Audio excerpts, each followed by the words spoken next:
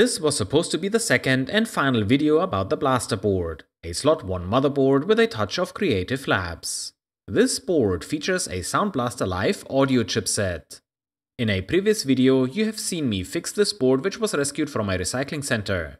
When I got the board, there were many cut traces, old solder joints that needed to be reworked, and a few bent pins on ICs.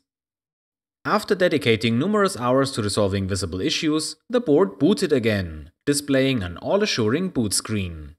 For this video, I wanted to test the SoundBlaster Live onboard chip and compare it with the PCI version of this sound card. Until now, we haven't heard any audio signal generated by this board. But as you will see in today's video, old retro hardware does not care for my plans.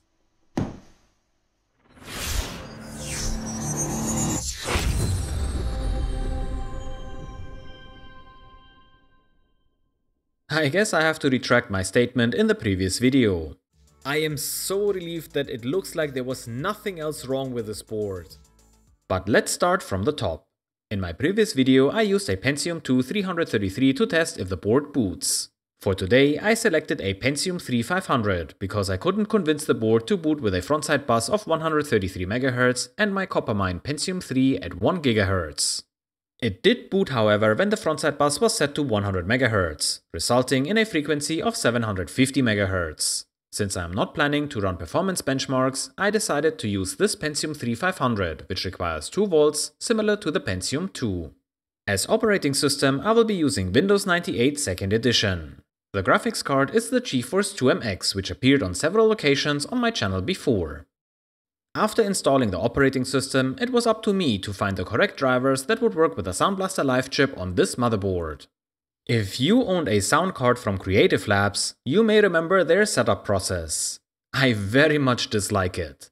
Too many questions, requests to register, and asking for a lot of your details.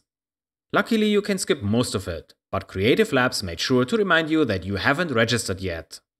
But that is not the worst part. If you pick the wrong drivers, you may end up with a blue surprise. I tried many different drivers, mostly from official Creative CD-ROMs you can find on the Vogon's drivers library or the Internet Archive. And most of the time I ended up with a non-working installation of the audio hardware. Either the card was not detected at all, or Windows complained about an incompatibility, problem starting the device, or well, blue screens. Until I found an image that worked. Unfortunately, those working drivers are WDM drivers. I wish I could have found working VXD drivers, but there wasn't enough time for it.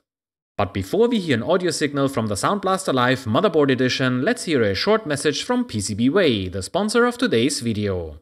PCBWay offers a cost-effective way for prototyping, but is also capable of fulfilling large-scale fabrication of your PCBs. Fast turnarounds, competitive pricing, as well as the high-quality standards contribute to incredible customer satisfaction. PCBWay offers many more services including 3D printing, sheet metal fabrication, and CNC machining. If you're looking for a partner to turn your ideas into reality, then you should definitely check out PCBWay.com. Links to PCBWay.com and my contributions to their shared project space are in the video description. Finally, the SoundBlaster Live drivers are successfully installed and we do have a speaker symbol in the taskbar. Now we just need to figure out what audio jack to use for the speakers. Luckily, there is a page in the manual explaining the details. I'm going to connect my capture setup to the jack labeled Line Out. And here we go! The first time in many years that this board produces an audio signal. That does not sound like the Canyon MIDI track. After all this effort to find the correct drivers, this board is still stubbornly silent. Well, not exactly silent. In desperation, I changed the audio jacks, hoping for an easy fix. Unfortunately, there was still no audio output. But there was something odd that I noticed when holding down the board to remove the audio cable. The static noise changed when I pressed on the board.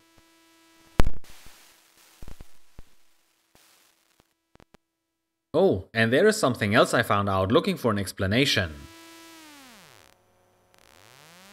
Don't ask me how I figured that out and why I tested this. So what is going on here?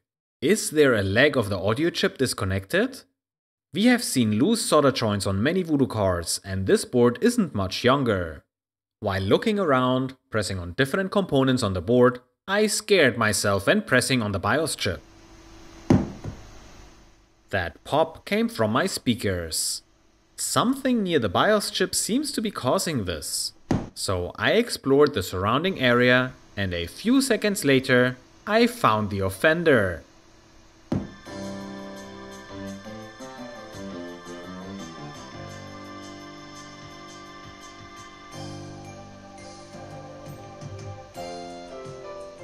This component, which looks like a voltage regulator sitting between two PCI slots, seems to be the reason for the sound chip not working properly. I'm sorry for the poor audio quality, but this is the first music generated by this motherboard. Under the microscope, we can see that the tab of the regulator has lifted from the board. That is an amazing spot for this regulator, surrounded by the BIOS, two PCI slots and a capacitor. If you're in a tricky situation like this, then you should do what one of my Patreon members suggested. Cover plastic or anything that can potentially be destroyed by heat with Kapton tape. Unfortunately, when this information reached me, I was already done. So you won't see this Kapton tape during my repair. But I would have had a much easier time had I covered the PCI slots with it. At least I only had to desolder 2 pins to remove the component. I use low melt solder to carefully remove the chip. And after 2 or 3 tries, the IC comes off without issues. Under the microscope we can see that the underside of the IC is brown. This side is supposed to be connected to the board, but it looks corroded and full of rust. Here you can see that the top layer can be scraped off easily with my tweezers. Initially I thought this was the pad from the board, but luckily this wasn't the case. After a few rounds of applying solder and removing it again with a wick, I got the metal surface of the IC nice and clean, covered in a thin layer of fresh solder. At least this looks decent again. We also need to clean the pins from the low melt solder. You don't want to have this mixed with a fresh solder when we return this component to the board. And of course, we also need to clean the pads. There is some low melt solder residue which should be removed before we reinstall the IC.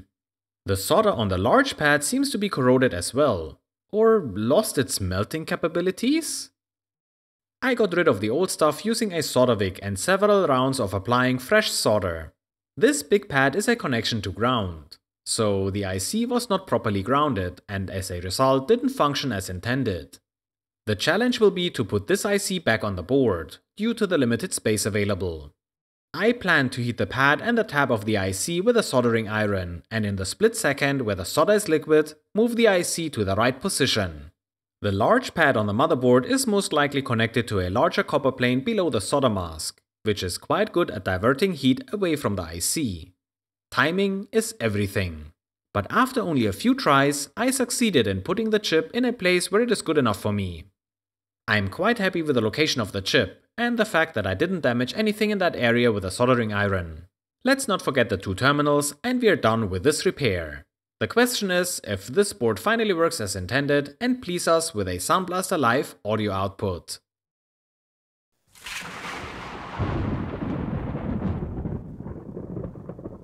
Ah, creative again, changing my Windows setup wherever possible. But finally, we have our audio chip working.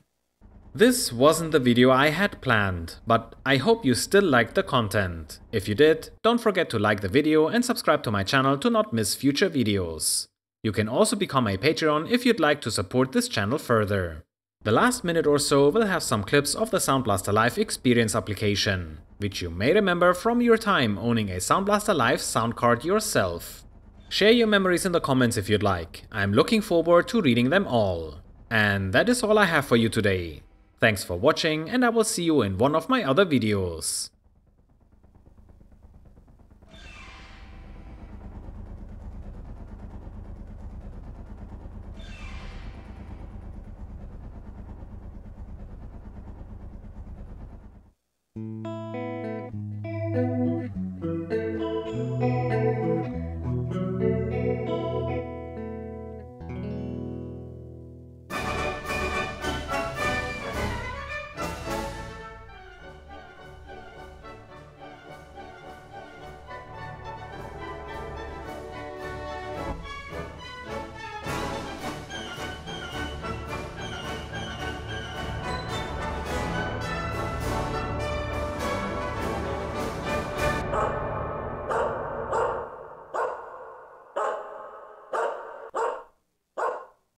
Welcome to the SB Live experience.